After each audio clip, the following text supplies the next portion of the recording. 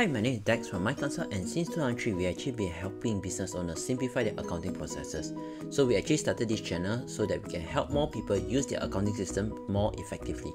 So if you like what we are doing today, do like and subscribe. Alright, so in today's video, we'll be looking into how we can actually convert raw material into finished goods. So based on our experience, there are normally two scenarios where we will need to convert our raw materials into your finished goods. So scenario 1 would always be building in advance, means your team will actually plan and then build on a day-by-day basis. Alright? Okay, so let's say example, this one we would like to build 10 of our finished goods. So we come here to stock. We will come here to stock assembly and we press new, and then from here we can select the product. So let's say just now we said 10, right? So we put finished goods, and let's say we want to build 10 pieces here. So select 10 here. System will automatically convert and determine how many pieces we would like to use, or we would have to use based on the formula that we already preset. Right? Let's open this a bit bigger so we can actually see.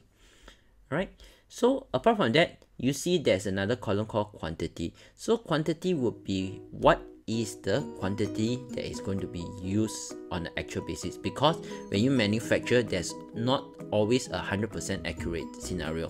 There could be sometimes you will use more or less depending on the scenario, right? So let's say for example, today instead of 5 pieces or 5 units of this raw material one, I can change this to say 5.5. Alright, so once I change this to 5.5, the system will give me what is my variance quantity. Okay, so and of course if there's a cost involved to it, then the cost will spread that 0.5 over the 10 pieces that we are manufacturing.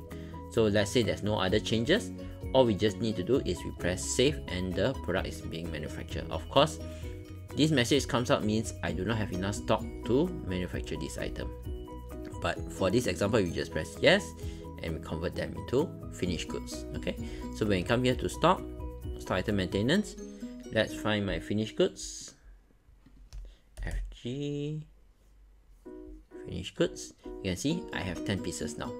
Okay, so this is scenario 1. Scenario 2 is actually when a customer orders and you will only build when the customer order, right?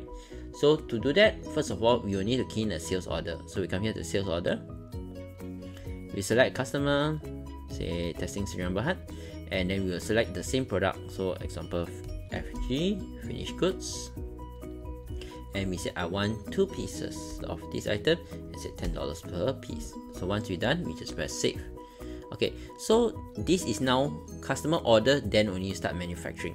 So how are you going to inform the manufacturing team what needs to be done? So in AutoCount, we have this thing called a stock assembly order.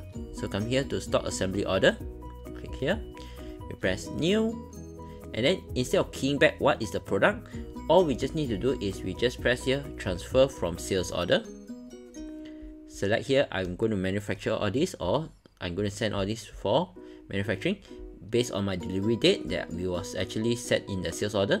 And press OK. The system will then detect what are the raw material you require.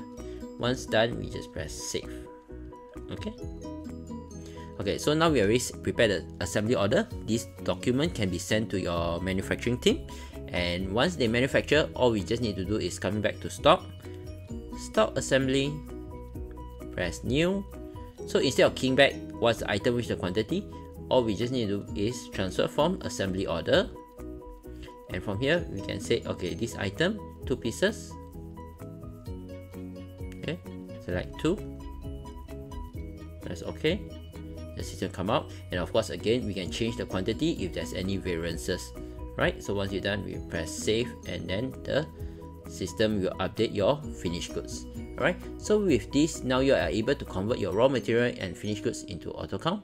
Stay tuned for next week's video where we're actually looking into what happens if we want to change certain raw material in the stock build. Alright, so do leave a comment below if you have another topic you'd like us to cover. Thank you.